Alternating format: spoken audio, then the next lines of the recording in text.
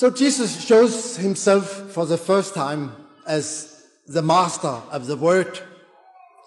He was the living Word of God. And when the mother of Jesus asks him, "Why could you do this to us?"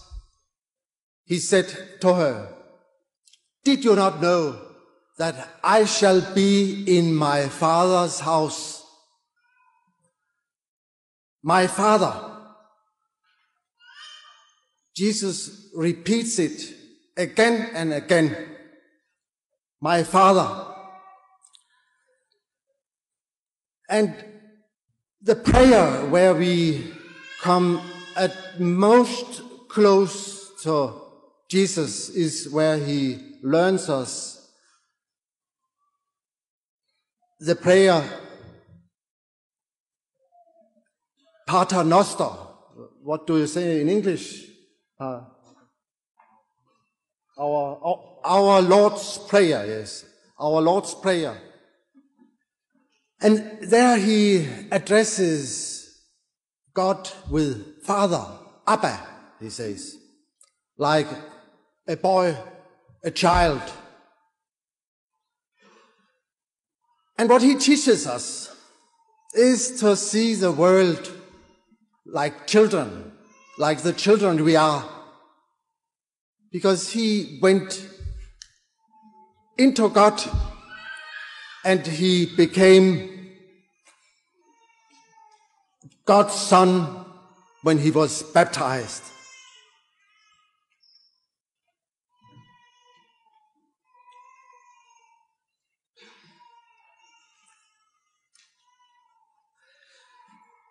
Jesus is not sent to the world that we shall be worshipping him. In the church, we prostrate before the crucifix, but Jesus is not really there. He is not in the crucifix. He does not say, "Worship me." He says, "Remember me."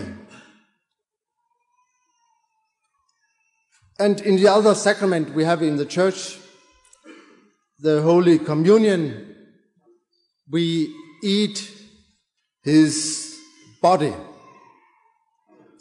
and we drink his blood. And if this is horrible to you, then you must remember that this ritual goes back in ancient history and is so much older than Christianity. And in this ritual, he gives himself to us because he had no other things to give. He was poor. But the Last Supper, he gives himself to the community in order that they shall remember him. And then he says, when he arises to the heavens, "Don't look after me. Look at the ground, at the people where you are, because I will surely be where 1 or 3 of you are gathered, and you may even meet me in the man who needs you, who meets you in a hidden way on the street, in the stranger." Because Jesus is not imprisoned to his church, and there is even a Christianity which is without a church. When Jesus asks his disciple who they think he is, and they don't know what to say, and he is expecting an answer Then Peter, he says, you surely is the living Christ, Messiah. And we have two reports. The scriptures very often contradict each other or say the things in a different way. And in one of the textures in St. Matthew, Jesus praises Peter because he said this to him, that he was Messiah. In the other version from St. Mark and St. Luke, he says that they have to keep secret about it. They must not tell in the world, because this truth is hidden.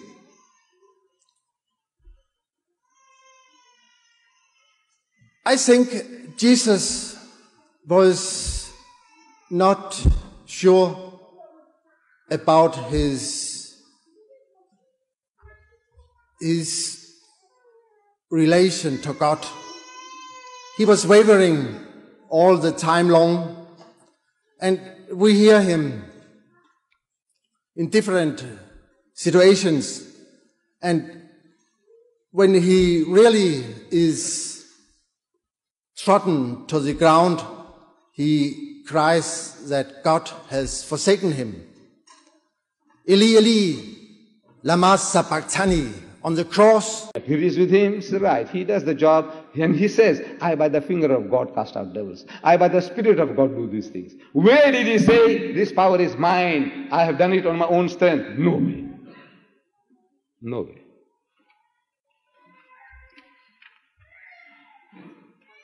Jesus Christ, imagine, he is God, if he is God, as the Christians say, but this is what he says. John chapter 5 verse 31. He said, if I bear witness of myself, my witness is not true. If I say, look, I am so and so, I am my witness is not valid, he says. John 5:31. Then John 8:13 and 14 says that the Jews come to him and quote his own words. They put his words back into his mouth. They say the Pharisees, means the priest of the Jews, therefore said to him, you bear witness of yourself, your witness is not true. Only his own words. This is what Jesus said in 5:31. So now they're telling us, hey, you, self-praise has no recommendation. Because, Deedat is, it's worthless, rubbish. Self-praise has no recommendation. That's what Jesus said. Now they said, self-praise has no recommendation. If you bear witness of yourself, your witness is not true. That's what you said.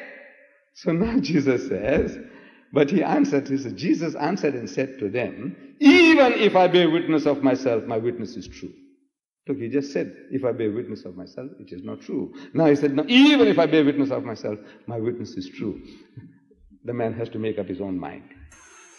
Do prophets lie? You are being God. Do prophets lie?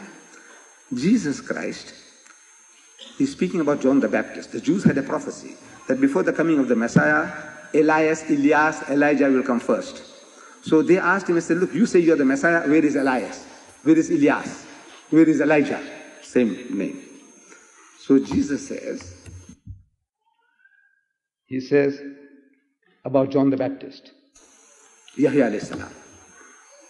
In Matthew chapter 11 verse 11, he says, verily I say unto you, most surely I am telling you, among those born of women, means a human being, there has not risen another greater than John the Baptist. The greatest of the Jewish prophets is Yahya alayhi salam, John the Baptist. Among those born of women, there has not risen another greater than John the Baptist.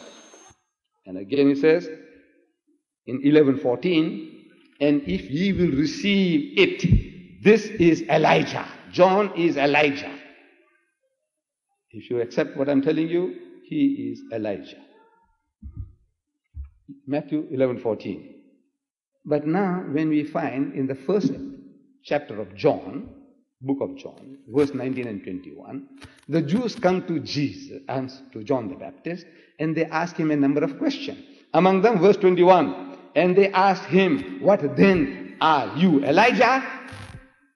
Jesus said, he's Elijah, the man you are waiting for. They're asking now John, are you Elijah? He said, I am not. The mightiest messenger of God on earth according to Jesus, he is denying Jesus. He says, Jesus says, this man is Elijah, and Elijah says, John says, I'm not. Between the two, who is speaking the truth? Can you imagine somebody asking Pastor Erick, where's Deedat? Who's Deedat?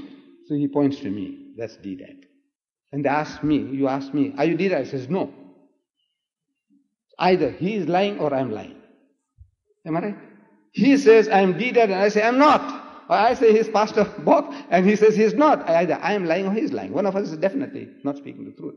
Between John and Jesus, the mightiest of the Israelite prophets, and Jesus Christ himself, one of the mightiest messengers of God. Between them now, Jesus says, he's Elijah, and John says, I'm not.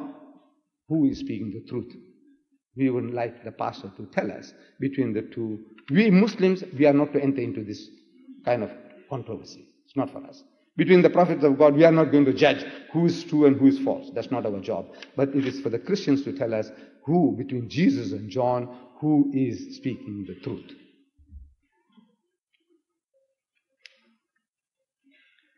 God Almighty is all-powerful. He can do what He pleases. But Jesus says, I can of my own self do nothing.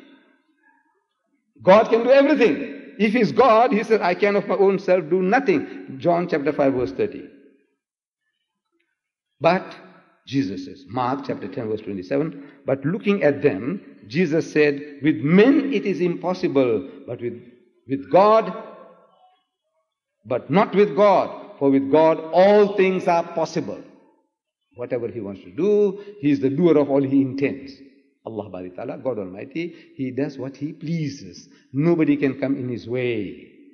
He is irresistible, supreme. Jesus says He can do nothing, and He testifies that God can do everything. He can't be God. Jesus can't be God. Then the racial connotations about Jesus. You see, we are against, especially the Scandinavian countries. We are very grateful to them for the fight they put up against South Africa, the whites of South Africa. They have been oppressing us for 300 years, the whites, white Christian rulers, the most regular churchgoers, greatest racists of any people on earth. And the Scandinavians, they came to the rescue. They have been passing sanctions and everything they did. And the country, the white race is changing in South Africa. Alhamdulillah. But now, this racism, where did they get it from? Here, in the book of Revelation, chapter 5, verse 5. God, in inverted commas, was a tribal Jew. It says, He is the Lion of the tribe of Judah. Judah means Jews. Can you imagine God being the Lion of the tribe of Judah? Then Matthew 15:24 says, but He answered and said, I am not sent but unto the lost sheep of the house of Israel, only for the Jews. He is a racist. According to what He says, I am only sent for the lost sheep of the house of Israel. I want to know where the Danes fit in, and where the Swedes fit in, and the Germans fit in. Are you all the lost tribes of the house of Israel? No, answer that.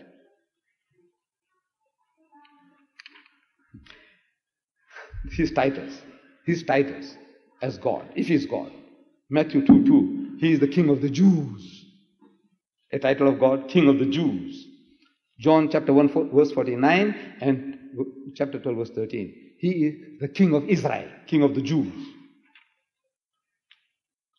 According to Jesus, if He is God, the Gentiles are dogs. Gentiles mean all who are non-Jews are all dogs. All of us, unless you say you are a Jew, you are His children.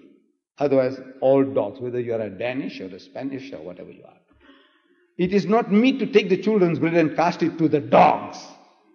Matthew chapter 15 verse 26. How can God Almighty treat His creation as dogs?